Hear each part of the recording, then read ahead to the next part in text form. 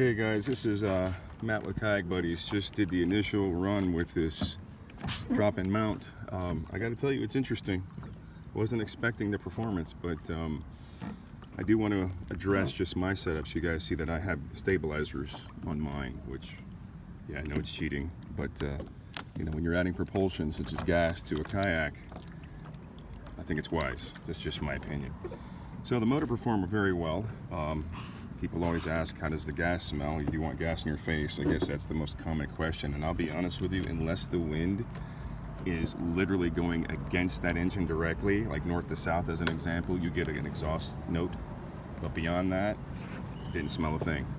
So granted, it's going to have a couple gas fumes. Not a game changer for sure, because it only lasted a split second. Of course, once you turn, it's gone. So yeah, I get it. But just to be honest with you guys, like I said, it's not a game changer. It's not like you're sucking an exhaust pipe. So I'll get some film on the GoPro in a minute. But again, here's my setup, 35cc Honda. And of course you see the seat mod, which is the bomb. Love it, man. Sit high, you get to see everything. You're not stuck in a well with swamp ass. I hate to say it that way, but that's what it is. So I'll get you guys some pics and some film. You guys can make, you know, your own assessment on that, but super simple to start, super simple to drop in the hole. No issues so far. The stainless steel SRAM shifter is just wonderful.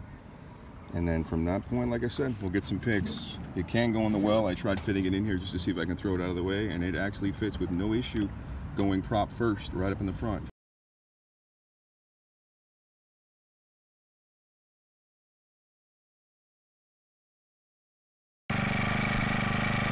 We got a little bit of an idle here. So you guys can see it's not drastically loud.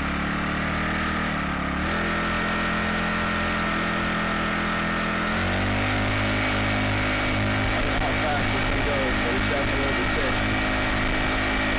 About half throttle right now. Notice I have a little bit of turn, so I can control it.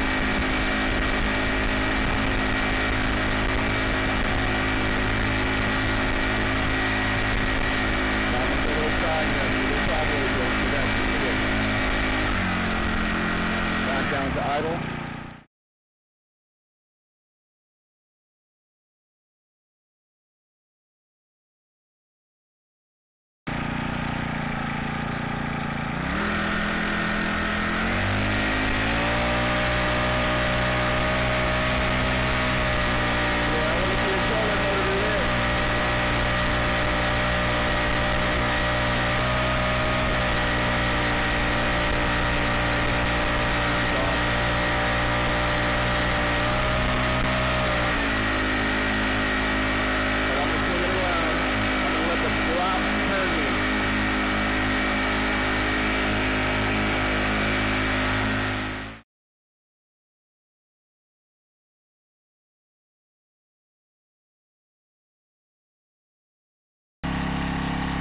Try to get a straight hole shot here so you guys can see this thing failed. It just failed, man. Give me a second, I want to just get this thing pointed directly straight.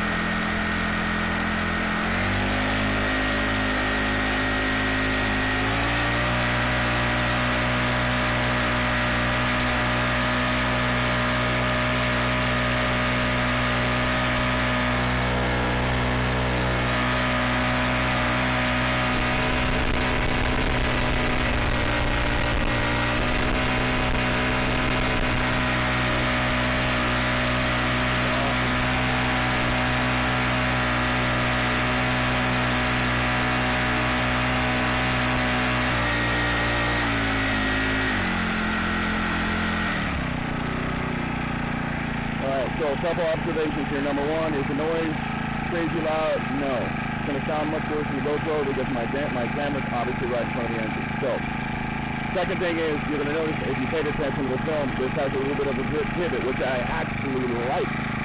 Because by pulling this prop up, it lifts your bow. And that, again, is tilting on the half-inch stainless steel bar, which is fantastic. So, you can pivot both ways, which gives you a much tighter turn, which I'm not doing yet. I will in a minute. I gotta find a way to mount this GoPro. But yeah, this thing's got a hole shot, man. There is absolutely no lag on this. It's like a turbo. There's no lag. Well, some turbos do. But anyway, long story short, it moves. So you can hear the excitement in my voice. But I'm going to go ahead at some point and get the speedo out, see how fast it keeps going.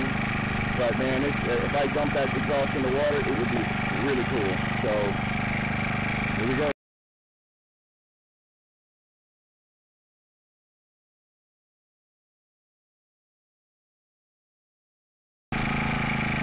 Alright, so I'm going to do a full left turn, rudder turn with motor and see what this thing can do.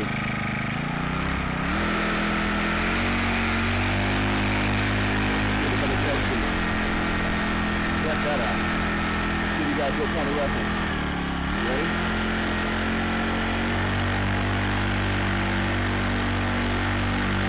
I mean, literally, I'm talking about maybe a 20-foot circle.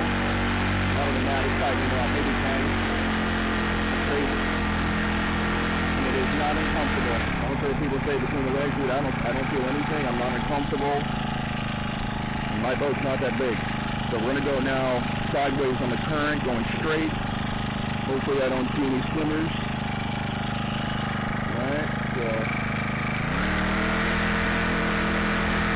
you guys need to see how you can pivot it. You gotta hold it a little bit. Not a game changer.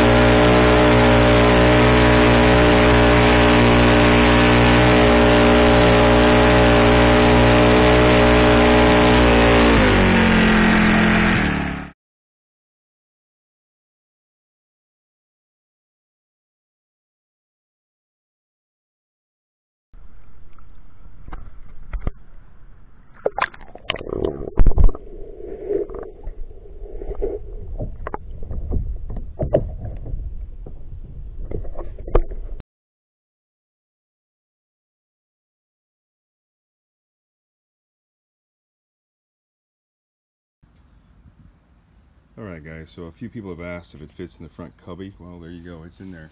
It took no effort to put it in.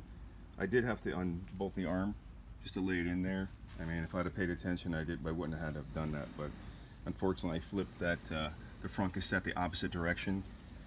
If I'd have left the smaller end on one side, I wouldn't have had to done that. But as you see, it closes, man. There is no issue with hiding that in there. It fits like it belongs in there, so you don't technically have to, as I said, use this, but you got it as a secondary in case you need to get back home. I mean, how more compact can you get? Today went quite well. This thing ran like a beast. So there you have it. It fits, man, and it's in there with no effort at all. So pulling it out would be a piece of cake. Just got to flip the cassette around so the arm's still attached. But there you go. Very simple.